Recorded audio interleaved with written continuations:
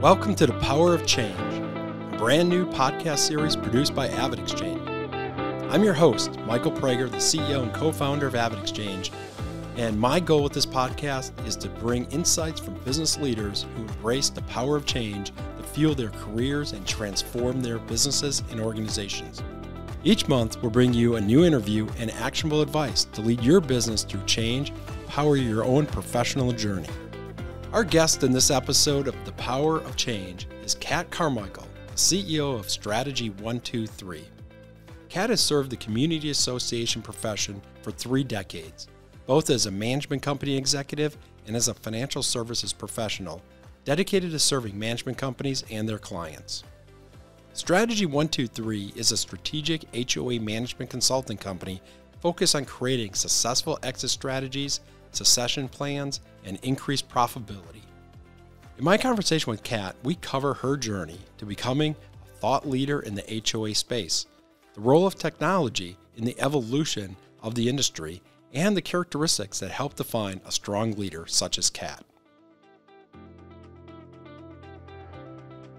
So season 1, episode 1, super excited. There's no better way to kick off a new series than having a great guest. And today we have Cat Carmichael, the CEO of Strategy 123. We're probably going to learn a little bit more where the name and the focus of Strategy 123 came from. But maybe, Cat, just to start, maybe give us a little bit of your overview, your role, and vision that you have for what you're currently doing. Absolutely. Well, there's no question that change is inevitable, of course, and the community association industry has seen so much of it, but especially the velocity of change in the last couple of years has been really unmatched in anything I've ever seen in my career. So I have a really unique perspective that I'm really thrilled to offer. I did spend the first 15 years of my career right out of the University of California as a community association manager. So I spent 15 years in that seat. I understood strongly what it is that community association managers do. And then I was very lucky to transition to the business partner side. I started in HOA banking and worked on that side for about 15 years as well.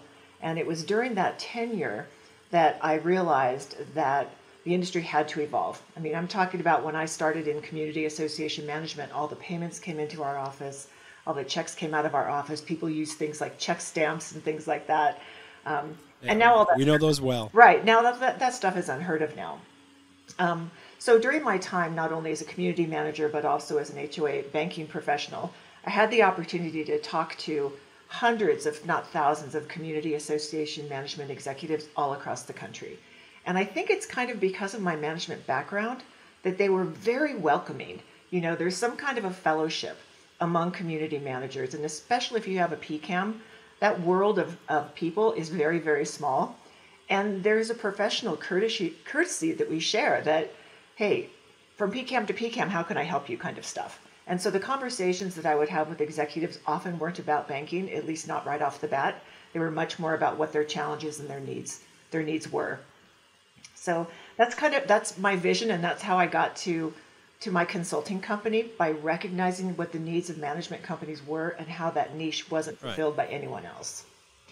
Okay, so we have to dig in this a little bit more. So, what would be some great examples of common issues, challenges that you're seeing routinely across, the HOA landscape? What are, the top couple things that you routinely see? Well, right now, without question, and probably over the last couple of years, it's been a talent shortage. People haven't been able to find people to work in their businesses, and they haven't been able to not only attract them, but retain them. So I have a lot of ideas about how to solve that problem without just throwing extra money at the people that you do hire.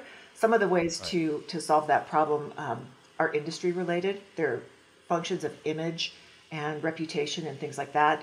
We have those kinds of things in our control. But it's also that the job isn't known to be super cool. But it actually is cool when you think about what managers do, right? You help people make their homes better, their communities better. You create neighborhoods, but that's not really what people think about. And so we've been spending too much time in kind of the rules enforcement world when we really need to spend a lot more time in the community development world. And there's some really big voices on this topic nationally as well.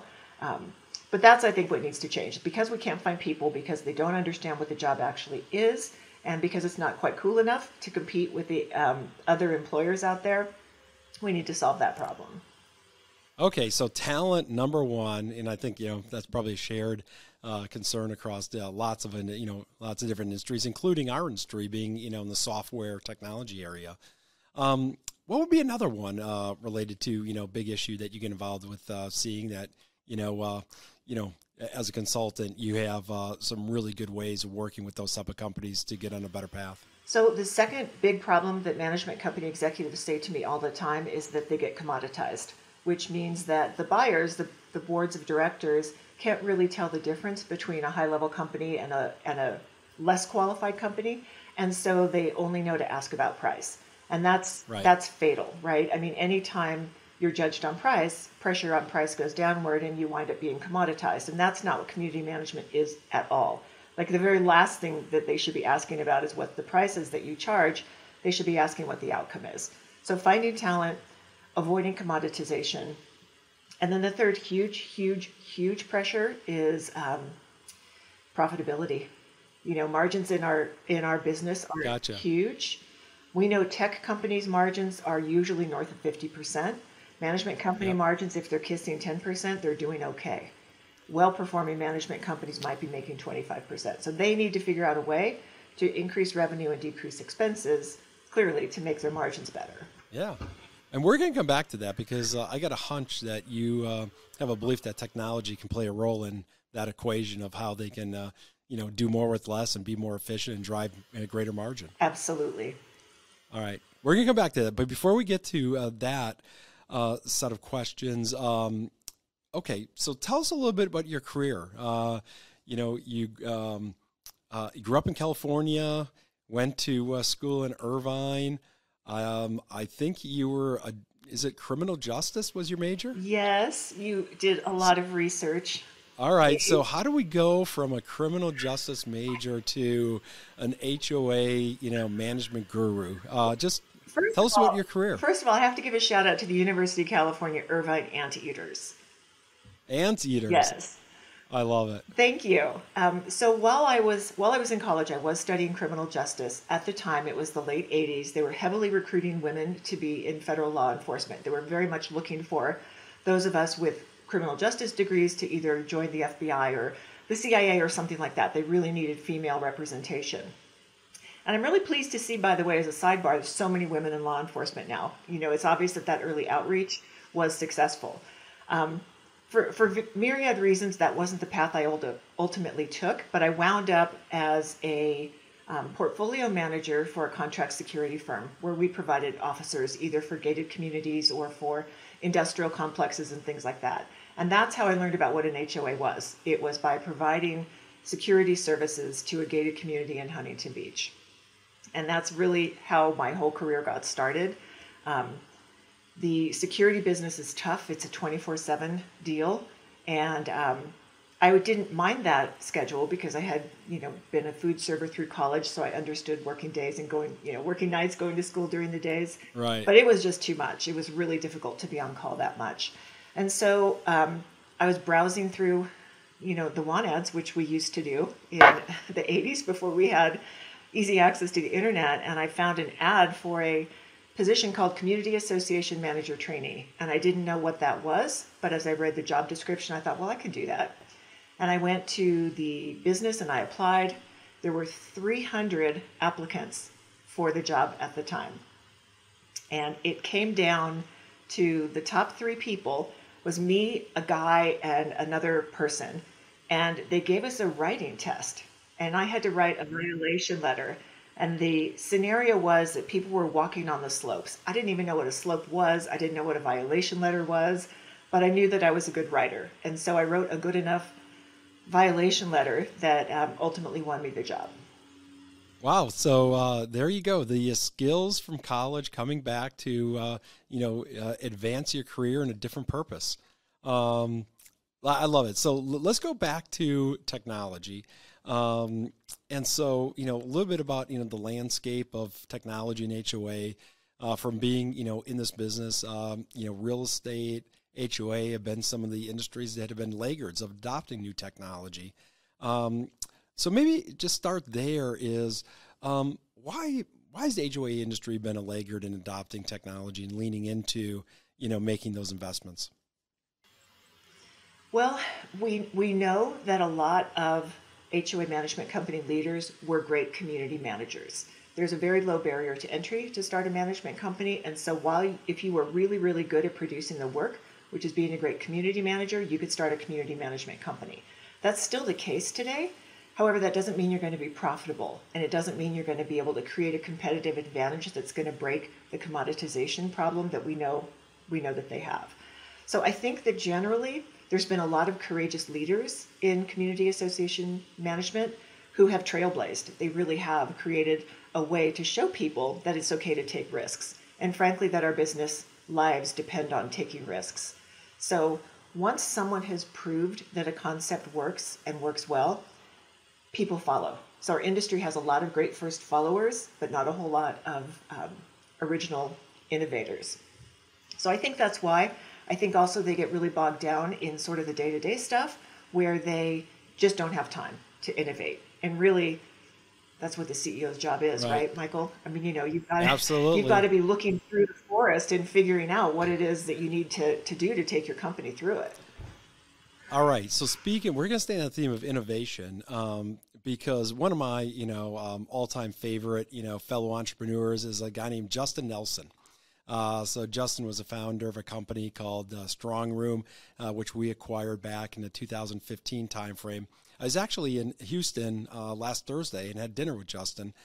He's now a great product leader for us and really driving innovation around all the integrations and our new integration platform. But I think you had an early interaction with Justin, and maybe just tell us about that. So you're quite right. So dovetailing on what I said earlier, which is that a lot of management companies want great solutions. They just don't want to have to figure it out themselves. And at the time, there was a major software platform, still one of the industry-leading software platforms, that was doing user groups, and they would take their show on the road, and they would bring along with them business partners who were innovative, who they had done the legwork with, right? So they had figured out how to create banking integrations and how to deal with websites and how to deal with things like payables. And I was sitting in one of those user groups, and I looked over to my left, and I said, "Hi, I'm Cat." And he said, "Hi, I'm Justin." And he started to explain to me what Strong Room Solutions was. And his explanation was, this is a payables lockbox. And I thought, boy, what if we could get rid of paper invoices and make it easier on the management company and create a great audit trail? I thought he was genius, but I thought his messaging was going to be very, very difficult because he had to disrupt, right, the way it was always done. But he had the big brothers of those big software platforms there to help him tell his story and create his value proposition. So yeah, I met Justin really early on. I don't even know how many customers he had at the time, but had I not been in that user group and listened to what he was telling me he was going to change in a management company, I never would have really understood that payables could be pleasurable and not painful. Yeah, absolutely. Justin was one of the, early, really visionaries for, especially within HOA and how technology can really be a great use case of using technology to automate a key business process. And one of the things that we look at AvidXchange is, now extending that to other industries is where do we have the characteristic of a very manual, paper-intensive process that we around either, managing invoices or getting bills paid, that we can deploy our technology and really have a really revolutionizing experience for the customer. And, what we find, every day in our business is when we get in and you have these conversations about why you do it this way, usually the answer is, well, they haven't thought much about it. It's just that they inherited it. Like, it's always been done this way. So, I didn't really think of, is there a better way? And one of the things that maybe is a ray of fresh light is that we're really seeing a trend across not only HOA, real estate, and other key industries that the next generation of leadership, being those that are, I call digital native, that grew up, in an online digital environment, they're the ones now that are asking those questions. When they, show up for work and they've been, digital native professionals, grown into a leadership role, say as a controller, and they get 1,000 checks every Tuesday and Thursday, they're like, why am I signing 1,000 checks? I don't do this in my personal life. Like, why am I doing it in the business? And meanwhile, no one else has been asking those questions. So, I think one of the learnings, at least that I've had in my career, is, how do we advance, more leadership where they have the courage to ask the question about, like, why do we do it this way? And I'm sure you have some experiences about that in your career as well. Gosh, absolutely right. Both from the management side, but also from the business partner side. As a professional banker, part of our job is to make businesses better, right? Bankers really, truly should be a good business partner. In the same vein that the software platforms and the other business partnerships that they have are important components of how to operate the business.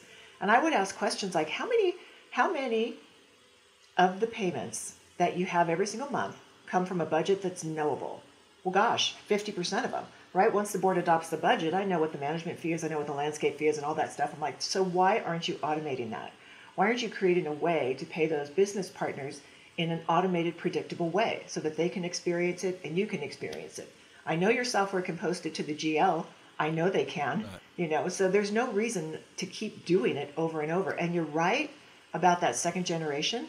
As some of the owner-operators that I serve now develop their exit strategies, they are looking for innovative leaders who are fearless about making changes like that. Right. No, absolutely. So let's go and, the work that you're doing every day and the opportunities you see for technology, obviously around the accounts payable, payment area is one that you've leaned into. What are some of the other areas that you think are the low-hanging fruit for HOAs where if they can lean into technology, it makes a difference?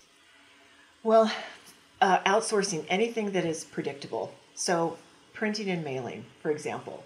I find it very inefficient for a management company to deposit money on a postage meter and to maintain their own copier and have to count copies, when in reality, the better thing to do is to send this to one of the very well-qualified HOA mailing houses and let them send everything from a letter to a mass mailing. So mailings is a huge, huge thing after payables. Obviously, there's been some tremendous work done in escrow and resales. There's a lot of great companies who do that. Virtual professionals are another huge, huge advantage for management companies to outsource tasks like customer service and accounting and things like that. And in fact, your platform is one of the most popular things that can be done by a virtual professional because of its SaaS-based system. Right. No, I mean, we saw some, great use cases at the beginning of COVID, and supporting kind of a workforce that was 100% remote wasn't necessarily ever in, the design plans that we had in terms of, application software. But certainly it was a tremendous asset to our customers. And, oh, my God, listen to some of the stories of what they were doing to support this process without having an automated system. We even had, one CFO that bought, vault, little, kind of tabletop, vaults for his AP staff to take home and put on their dining room table to store check stock. And he had armored Brinks cars going to their homes at, between 5 and 7 o'clock every night to pick up the checks that they were printing on their dining room table. That's the extent of people were going to, Did you hurt yourself when you jumped out your window after you heard this I'm just story? like, something, we have to bring him, that CFO, I think onto a podcast so we can actually record the story. Hopefully he has the courage to be able to actually retell it. But certainly their life was a lot different once they adopted AvidXchange for sure. Well, in wrapping up, and there's one part that actually I wanted to hit on, and you talked about the value of your writing skills. And one of the things that I see across all, developing leaders and female leaders as well is a core skill set of communication, and to be able to not only, communicate with peers around, kind of tasks at hand, but also be able to communicate like a vision for yourself, a vision for, the company you're working with. Maybe share a little bit about, kind of that, journey for yourself. Certainly, writing has been a great tool of how you've communicated, but maybe share a little bit more about that. So you're right. I mean, you are what you say and you are what you write. And my mother was a journalism major in college as well as a Marine Corps officer. So there's no reason for me to take shortcuts on anything that I've written. But it has turned out to be a tremendously valuable skill set for me, not only to communicate things like vision, but also to communicate properly processes and value propositions, those types of things. So I think that's really cool that you brought that up, because not many people talk about communication skills, and yet they're among the most vital things that any leader can have. Yeah. And one of the things I try often to tell my clients is, you are the leader of your own ship, and these things, change requires leadership, and you have to prove that you have the ability to lead through these kinds of changes. And part of it is to not only create the right vision that everyone will charge up the hill behind you to do, but also let them know what's in it for them. That's the key. When you write something, it's not about you, it's always about them. So from a marketing standpoint, any of those kinds of things has to show and resonate immediately with the person who reads your writings. Well, I think that's a great way to wrap this segment. Where you take is a skill that you learned, early in your career around the writing, how you got one of your first initial roles, and then, how that continues to be applied towards progressing your growth as a leader, and creating, that vision that others will follow. And communication is a cornerstone to that. So real life, examples on something that you've done, and it's a phenomenal story. And Cat, I can't thank you enough for being here today, participating in Season 1, Episode 1 of The Power of Change. Thanks so much, and thanks for all the good that you've done for our industry as well. Thank you. Well, we're in this together, and look forward to many more industry conferences and podcasts and everything else where we keep evangelizing, the opportunity that the HOA industry has, especially in the adoption of technology.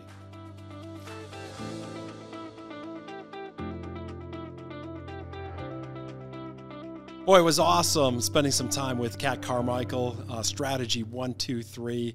And a couple of things that I thought were really interesting about hearing Cat's story and building her business was really kind of three themes that I find that are kind of characteristic of success of lots of companies, including AvidXchange, actually. And the first one is that, she's extremely passionate in what she does. It's contagious. I got excited listening to her, and passion, especially by the leader, is something that's just, really important, and it really serves as a cornerstone in kind of building the culture of a business. The second one was, Kat's really curious, and it really shows up in the innovation that she's incorporated into her business. She's always asking, why not, and always innovating.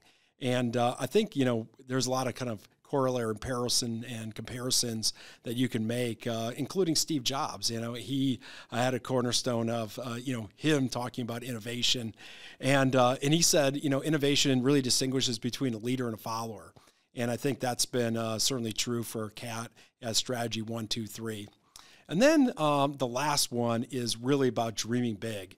And we have a saying at AvidXchange about fortune favors the bold, that we need to continue making big bets and investments in our business. And I think Cat had the same, dream in terms of thinking big and making kind of bold decisions in growing her business. So it was really, I enjoyed my time spending with Cat and learning her story, and it was an awesome experience. That will do it for this episode of The Power of Change. This episode was produced by one of my teammates, Travis Durkee. If you like what you've heard, make sure to subscribe to the channel and leave a 5-star review. Keep an eye out for new episodes each month with leaders from various industries. In the meantime, make sure to follow me and AvidXchange on Instagram and LinkedIn. Links to each are in the show notes, and visit AvidXchange for our latest research reports and business insights. So until then, remember the best future is ahead of us. Make it a great one.